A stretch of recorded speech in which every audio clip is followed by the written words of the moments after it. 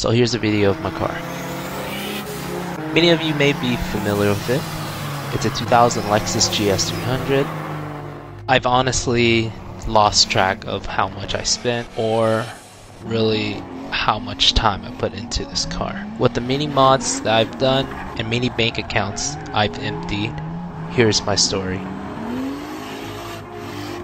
It started off as a young age. Well, I was once born at a young age. Yeah, you're way too close. Well, I'm not. I'm 5'7". I can't reach out. Motherfuckers. That was me at the age of 15, not knowing anything, and was lowering my car. And to tell you what, I was really proud of myself. I can't thank the people that I met within those times. During this time, my car decided to eat shit. My car decided to spew transmission fluid everywhere on my driveway, and this is when I started to buy myself my swap. It didn't really take that long. I'll say like within a week or so, I had myself this 2J swap car. And oh yeah, I beat the shit out of it. Honestly, I thought it was Fast and Furious or something with this damn car. I done beat the shit out of it like a little Asian kid writing lipstick on his fucking mama's wall, goddamn.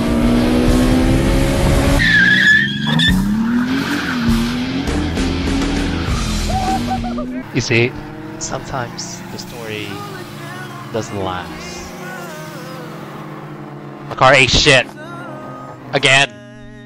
I don't know what happened. I tried to diagnose it, tried to do everything, and gave up on it for 2 years. Little hug. And then it ran again. Oh my god. And guess what I did? Beat the shit out of it again. Really, I was just really happy with this damn car. Running again. I was big body benzing it for no reason. Oh yeah, I did a single turbo swap on it too. Hey, I'm not gonna lie with you.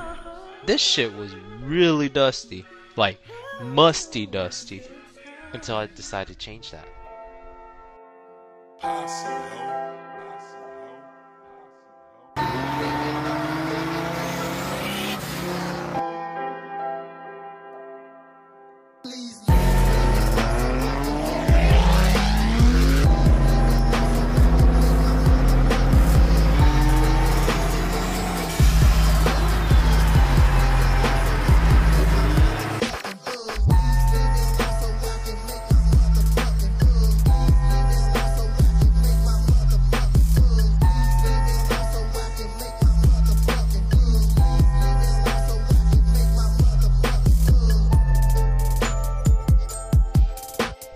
Oh yeah, and a bumfuck hit me.